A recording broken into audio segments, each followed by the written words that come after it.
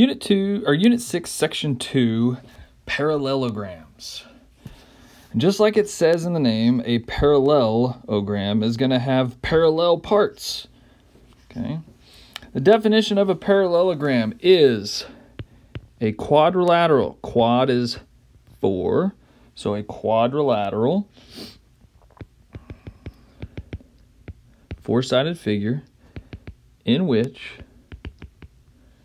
both pairs of opposite sides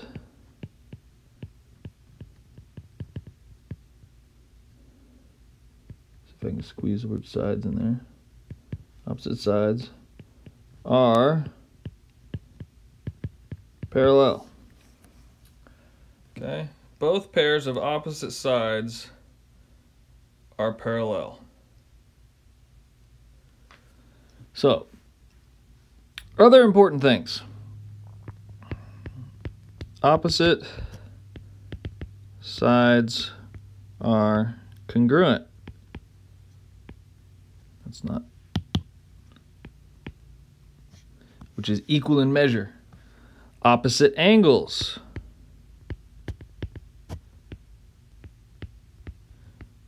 are congruent. It's supposed to be an A.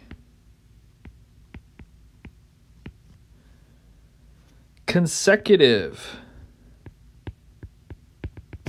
which means one after another.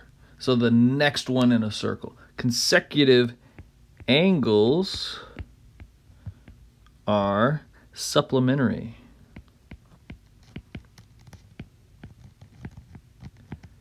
Means they add to 180.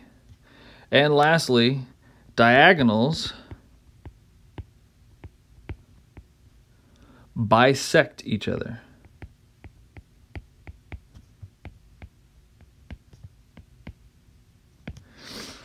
Diagonals is from non-consecutive angles, right? So across the figure, skipping one angle.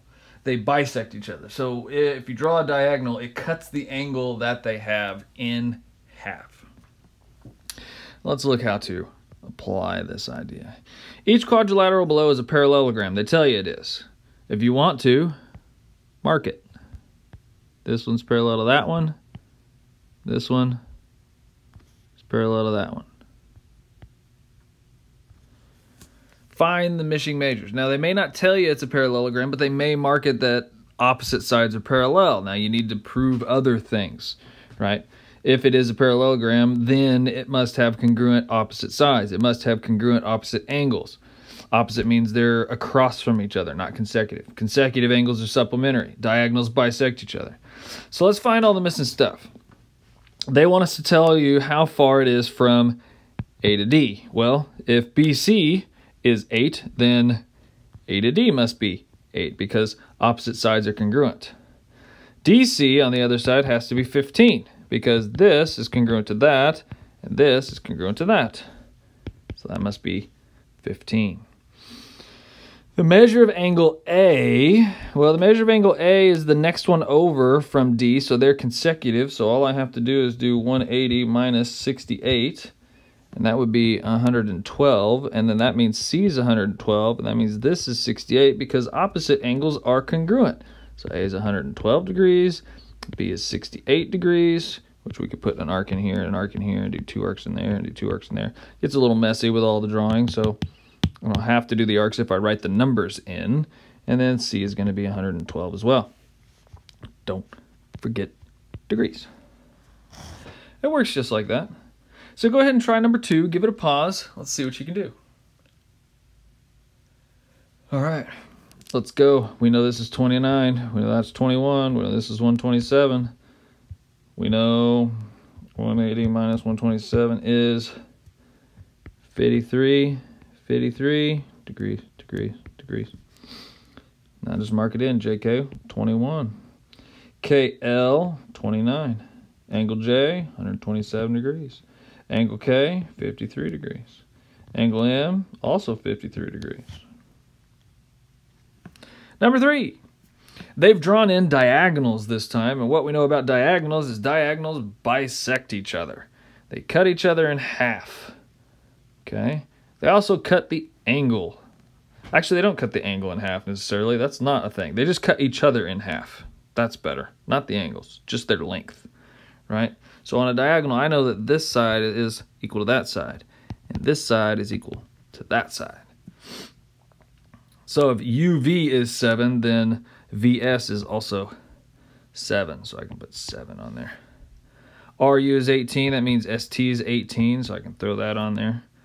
If RS is 27, then UT is 27, so I can put that down here, 27. And they want V to T. Well, it tells me down at the bottom, if you see this little guy, RT is 30. So if R to T is 30, that means bisect cuts in half. Each side of this has to be 15, so I know VT is 15. Okay. And it should. It looks like it does, but that one doesn't for sure. Okay. But we can figure it out. Okay. So the measure of angle FED, right? They tell us here in number 4, FED is 134. Well, if part of it is 71, then 134 minus 71 is 63.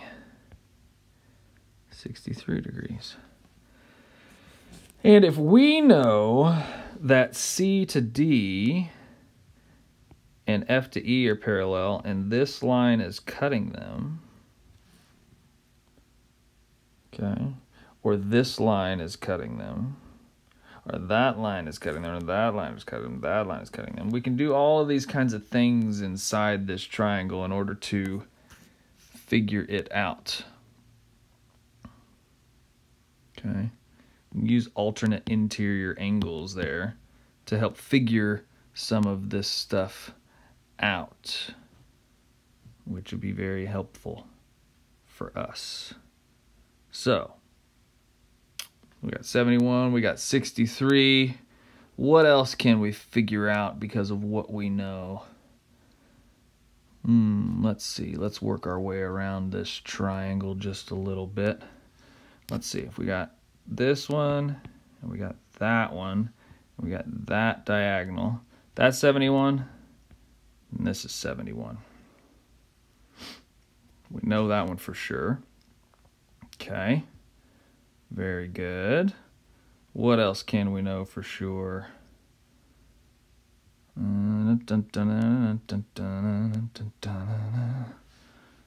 see, I'm going to take off some of these lines here. That one's 71. We can keep a mark on it. All we got to do is brain our way through this. All right, so let's go back to our pen. We know that's 63. We know this one's 71. That's very good. Let's see. The whole piece is 71. What can we do there? Don't know the other side of that one yet. But do we have GCD as one of our things on here? D. Of course not. Not one of the ones that we need. Oh, here's a fun thing. We do know that opposite sides are equal, right? So we know that this one has to be 63 because opposite angles are congruent. So we can do that, alternate interior angles. So we know DEC, that one is 63 degrees. Okay, good. We know FCE is also 63 degrees. And since we know that it is 63 degrees, we can figure out that other inside angle, which can help us figure stuff out. Plus we know that consecutive angles are supplementary. So if we figure out what 71 plus 63 is, which should be 134, and we take 180 minus 134, we know that the whole angle over here, angle CFE, should equal 46. And if we take 46 and subtract 21, we get this piece is 25.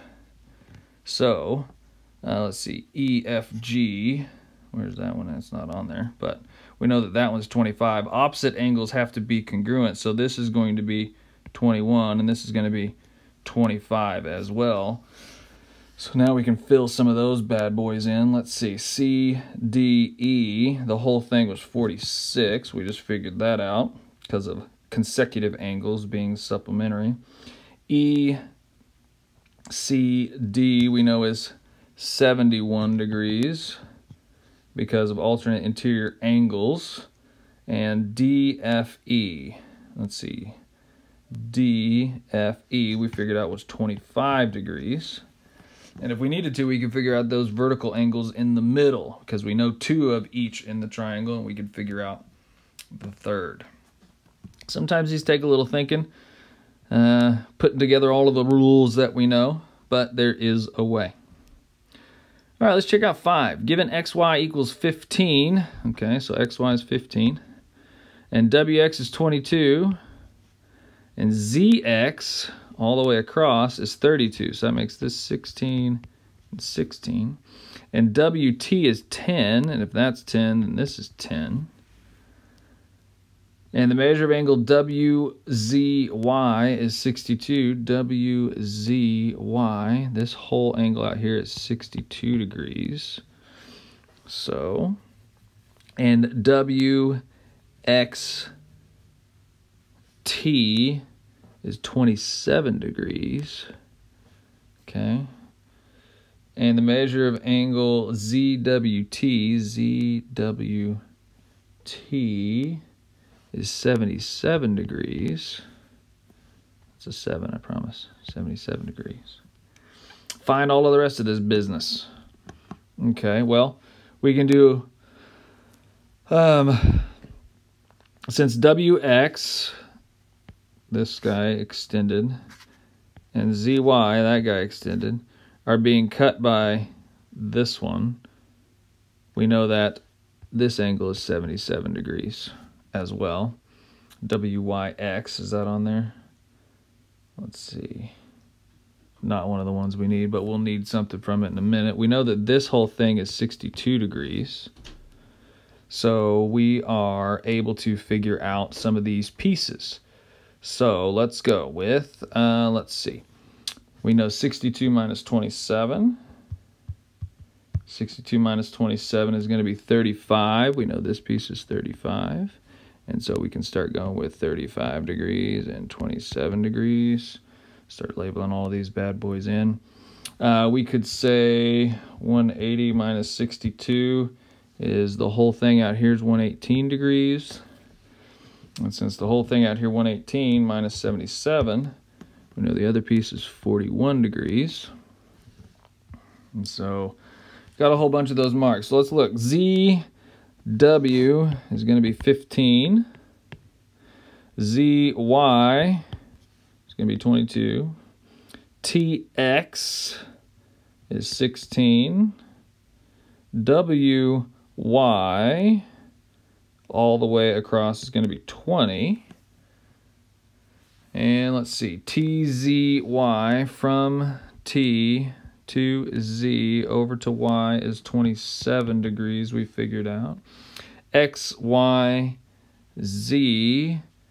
X to Y to Z, the whole thing is 118 degrees.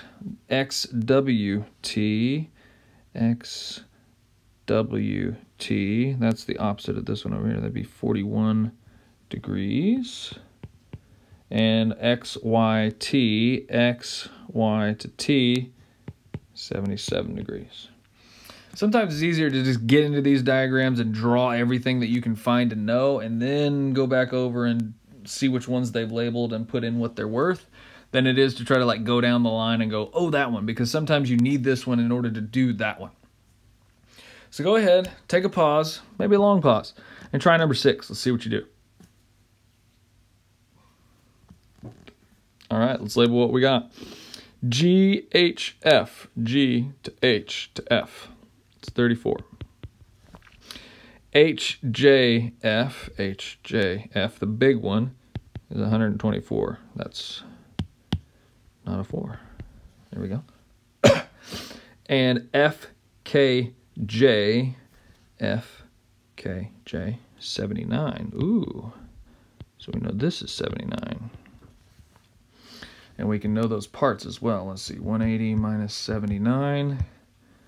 These 101.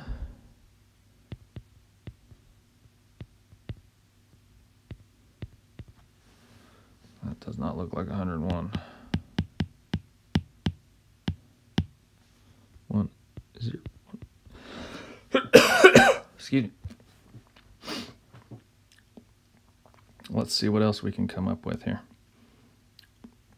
We know that one's 34, now that one's 124, 124, no, clear, 180 minus 124.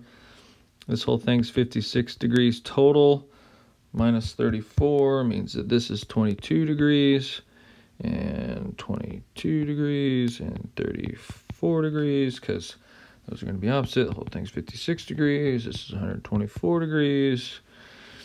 All right, we know the inside part, so let's do 180 minus 79 minus 34, 67 is what goes in that one.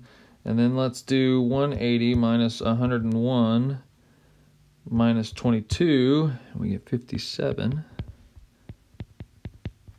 All right, we got them all labeled. Let's plug them in. G, F, J. So from G to F to J, the big one, 56 degrees. F, G, H, the big one, 124 degrees. H, F, J, H to F to J is 34 degrees. H, K, J, H to K to J was 101 degrees. J to G to H was 67 degrees. F to G to J was 57 degrees. And then F to H to J was 22 degrees. And G to J to F, G to J to F was 67 degrees. All you have to do is follow the letters. Once you've got everything labeled, it's easy to plug them in and play. Now let's throw some algebra in there. I'll do one, then you pause and try one. I'll do one, you pause and try one. I'll do one, you pause and try one. And we'll keep that going until the end here. So, what do I know about a parallelogram? Let's see. Now we're assuming all of these are parallelograms, even though it doesn't say it and it's not marked, but it's the section about parallelograms, so they're parallel. What do we know about opposite sides? Well, they're congruent. So that means that 9x minus 25 has to equal 5x plus 7. Subtract my 5x. 4x minus 25 equals 7. Add 25. 4x equals 32. Divide by 4. X equals 8. Am I done? Solve for x. I did. So I'm done.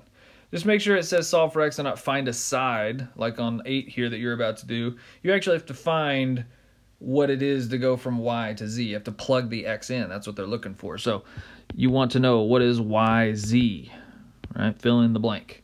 You got to find x to do it. Take a pause, give it a try. Okay, here we go. It's algebra. Opposite sides are congruent. So 11x plus 1 equals 19x minus 31. I'm going to go this way because I like my x's to be positive.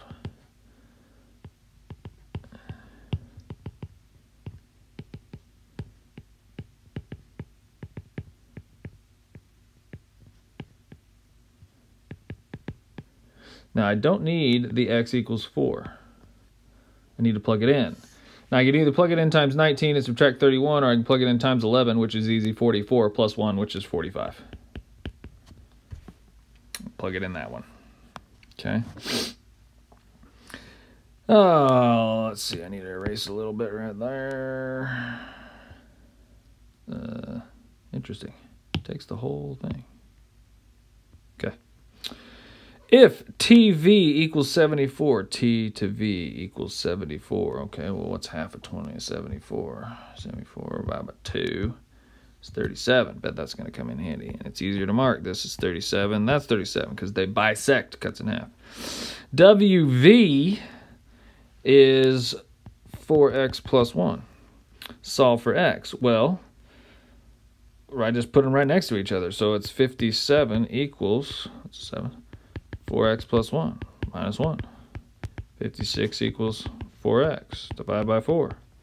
So x equals, let's see, 8 would go 7 times. And so if we do half of 8 is 2, we got to double the 7, which is 14. Solve for x, right? Now, is that what I get?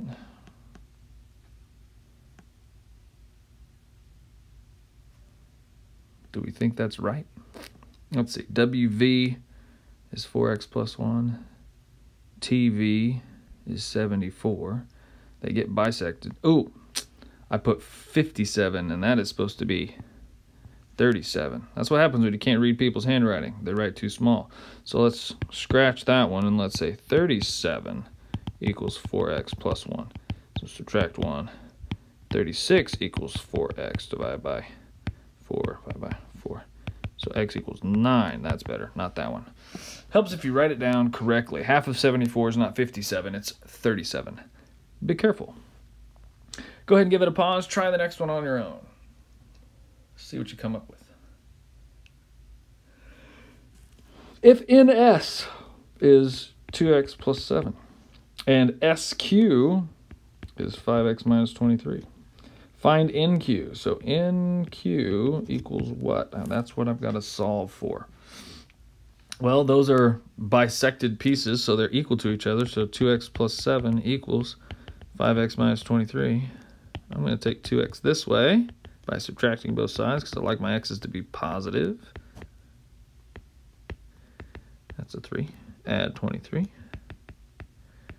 30 equals 3x. Divide by 3.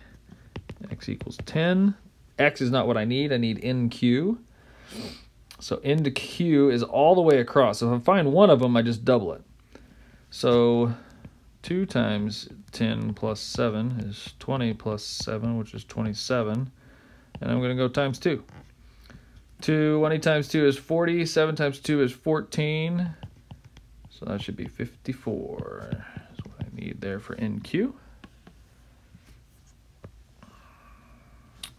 So that was all sidey stuff and lengthy stuff. Now let's look at angle-y stuff. Find the measure of angle B.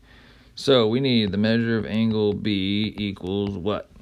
Well, B is next to A and next to C, so it's supplementary. So I'm going to find A, and I'm going to subtract that from 180. That'll give me B. But in order to find A, I need X. And A and C are opposite angles in a parallelogram. That means they're congruent. So 6x minus 15 equals 4x plus 11 minus 4x. 2x minus 15 equals 11. Add 15. 2x equals 26. Divided by 2, x equals 13. We are not done. Because x equals 13, we can plug it in for one of these and solve. I'm going to plug it into the 4x plus 11 one. So 4 times 13 plus 11. So 4 times 10 is 40. 4 times 3 is 12. That's 52 plus 11. So that's 63.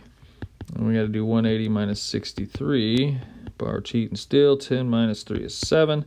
7 minus 6 is 1. Bring down the 1. 117 degrees is the measure of angle B.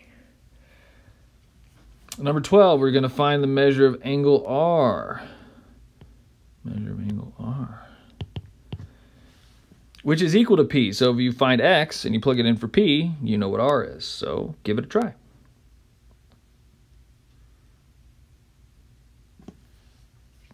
Okay, here we go. These are supplementary. So 3x plus 5 plus 8x minus 12 equals 180. 11x minus 7 equals 107. I think it's 7. Looks like 7. Yeah, 180. Add 7. 11x equals 187 divided by 11. Let's see, 187 divided by 11. 17 times, yay, x equals 17. That's not our answer. We're looking for r, so we're going to plug it into p. So 3 times 17 plus 5. 3 times 17, 3 times 10 is 30, and 3 times 7 is 21. 30 plus 21 is 51 plus 5 equals 56. Angle R's angle is 56 degrees. Now let's look at 13. 13, the measure of angle KLH equals 134 degrees. So from K to L to H is 134 degrees here at that corner. Solve for x. Well, that's fun. We're going to need to know some stuff. Well, we got to figure out what angle LHN is. We need this one, because that one, this one, and this one are congruent. And I know they're congruent because this is a parallel line to this parallel line, and they're being cut by that transversal, and alternate interior angles are congruent. So I need to figure out what that little piece is. And to know that, I need to know the big angle over there. And those are supplementary. So 180, that's 480. Hello. 180 minus 134, that's 64. 180 minus 134 is 46 degrees total. Minus 25 degrees gives me 21. So I know 21 is equal to 4x plus 9 because of alternate interior angles. This is why we learned that parallel line stuff last semester. Comes in handy in parallelograms. Let's solve for x. Minus 9. Be 12 equals 4x divided by 4. X equals 3. Did we have to solve for x? Ooh, we did have to solve for x. We done. Didn't have to plug it in or nothing. Because we already know what it equals. It equals 21. So, let's look at 14. Pause it, give it a try. Let's see what you can come up with. If the measure of angle ABC is 115, that's this guy here, and the measure of angle, find the measure of angle ADB. Measure of angle ADB equals fill in the blank. Okay, ADB. Oh, the bad part is that ADC would be easy at 115, but we're going to have to cut that little piece down. Okay, well, the interesting thing is that this is a parallel line, and that is a parallel line, and that is a transversal, and that doesn't help me too much. Except that if I knew what this piece was, it's the same as this piece is the same as that piece, alternate interior angles. So I have to find out that piece. So we have to solve for x. Let's see, how can we solve for x? Well, let's see, did we find out? Oh, we know the whole thing is 115. And we know that alternate interior angles are congruent. So I could just say that this is 6x minus 11. And so now I have the whole 4x plus 6 plus 6x minus 11 equals 115. And I can solve for that. So 4x and 6x is 10x. 6 minus 11 is negative 5 equals 115. Let's add 5. 10x equals 120 divided by 10. X equals 12. If we don't need x, we got to plug it in. So we're going to do 6 times 12 minus 11. 6 times 12 is 72, minus 11 is going to be 61. And we're talking about degrees right now, so it'll be 61 degrees. And that is what we do. If you notice, we're putting in a lot of things that we've learned in the past. So if you haven't been keeping up, it does make this very difficult. Brush up on all of those things. Start thinking about alternate interior angles that you can prove. Now notice that we didn't do this angle and that angle. And that's because they're cut by a line that's not the transversal, and so we can't necessarily say that they are equal. They should be equal, and we should be able to drop that down in that spot, and we eventually will learn that we can do that, and that's because we have different parallel lines. This parallel line and that parallel line cut by that transversal now makes this one equal to that one. So you can actually put those in there, but not from the lines that we were looking at. You have to look at a different set of lines. But you can make them equal to each other. So alternating diagonal angles are going to be congruent to each other all of the time. Okay?